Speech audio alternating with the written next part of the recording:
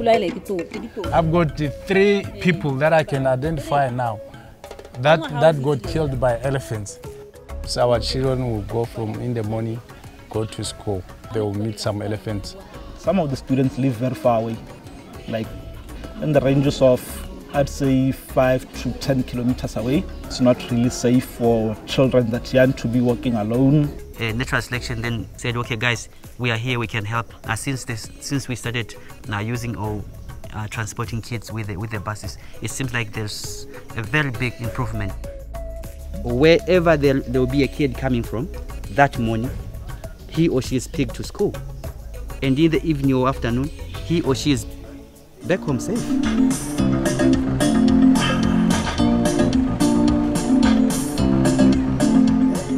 Since they came off the buses, we no longer having that fear, we no longer having that problem that we used to have before. Even their school performance, they are doing very well. If funding was not a problem, my vision is like seeing that even though I know we can't like assist everyone, but assist most of the people around these communities.